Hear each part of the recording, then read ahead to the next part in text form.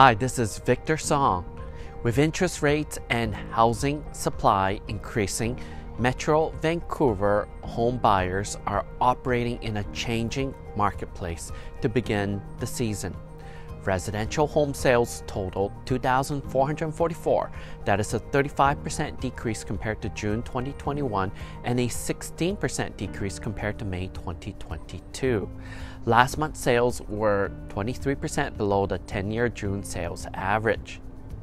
There were 5,256 homes newly listed for sale in Metro Vancouver in June 2022.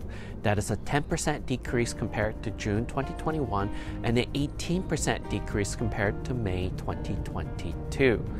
The total number of homes currently listed for sale is sitting at 10,425. That is a 4% decrease compared to June 2021 and a 4% increase compared to May 2022.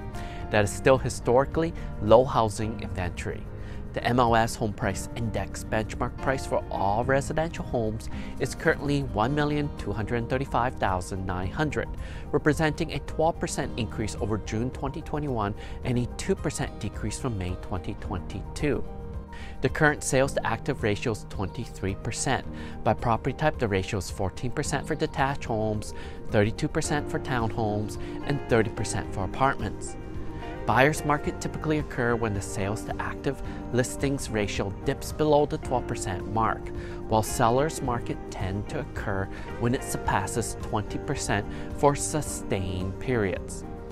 We're seeing a weakening detached market while townhouses and apartments are still solid. This is actually a good time to upsize for owners of condos and townhouses because the price gap between condos, townhouses, and houses are less than before. Home buyers have more selection to choose from and more time to make decisions than they did over the past year.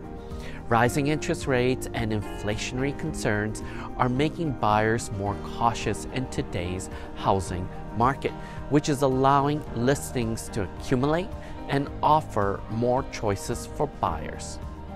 If you are looking to buy, sell, or have questions about real estate, please give me a call. Thank you very much.